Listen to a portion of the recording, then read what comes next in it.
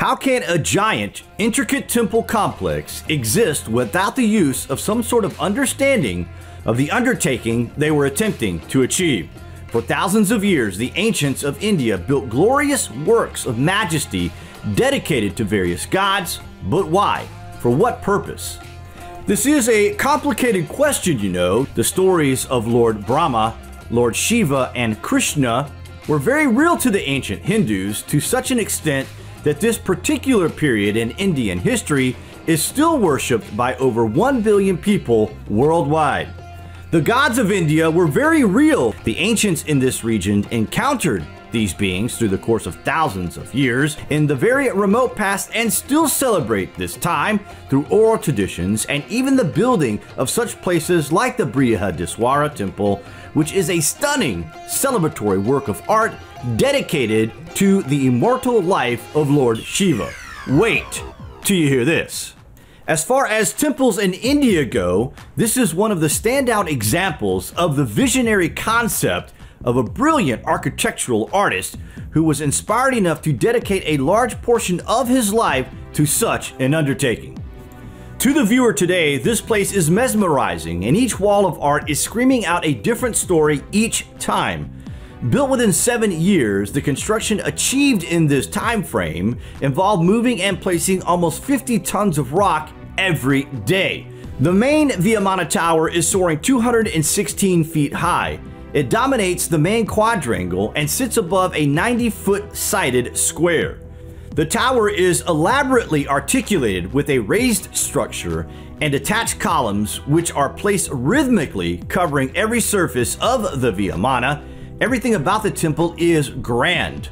The Colossus at the top of the Vimana is a single rock that weighs 80 tons and a 20-ton monolithic Nandi. It was the first all-granite temple in India, weighing a stunning 130,000 tons altogether.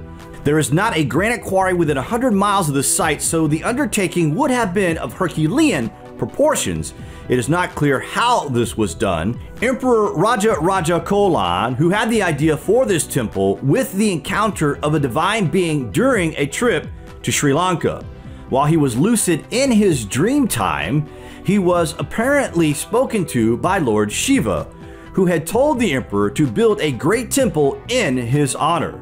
This type of imaginative spurt of sudden realization is actually very consistent, not only throughout history, but also in the approach to understanding religious thinking concerning the very remote past.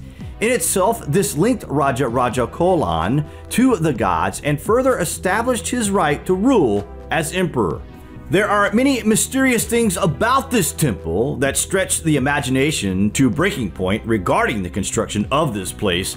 Just how exactly did they lift this 80-ton granite block 216 foot to the top of the Vimana? The theory may surprise you as to how this was done. A ramp was constructed, angled at 6 degrees, and huge wooden rollers to slide the granite from underneath and pulled by elephants and thousands of men. But get this, the ramp would had to have been an incredible 18 miles long. Isn't that crazy? If this is true, this undertaking for one piece of granite is absolutely astonishing. Considering the Great Pyramid has thousands of rocks this size, is it really possible that this is how it was done? We think not. This theory is almost, we stress the word almost, impossible. It is clearly unknown how this was done, and all we can do is speculate. Strange as it may seem, the shadow of this temple is also never cast upon the earth. This is a testament to the emperor who instructed his craftsmen that not only should this temple never fall down or be affected by earthquakes, but its shadow shall never fall to the earth either. This place is simply wonderful, and any visitor to this place is left in absolute awe. The giant Vimana tower itself is thought to represent a chariot or a flying machine of the gods. Described in sacred texts known as the Vedas, the Vimana came to the earth over 6,000 years ago. Reference to the ancient Vimana can be found in the Mahabharata, which is one of the 2 major epics of ancient India.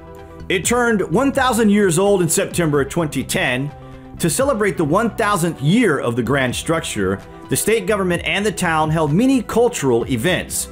It was to recall the 275th day of his 25th regal year when Raja Raja Cholan handed over a gold-plated kalasam copper pot for the final construction to crown the Vimana. Today, the enormous structure stands proud and will continue to inspire. The secret surrounding the construction, the envisioning of the project, and the giant representation of an ancient flying machine sitting in plain sight will be the subject of much debate for centuries to come. The fact is, we don't know the answers, but in terms of lost history, well, just like we see at many places across the earth, the answers are literally staring right at us in the face.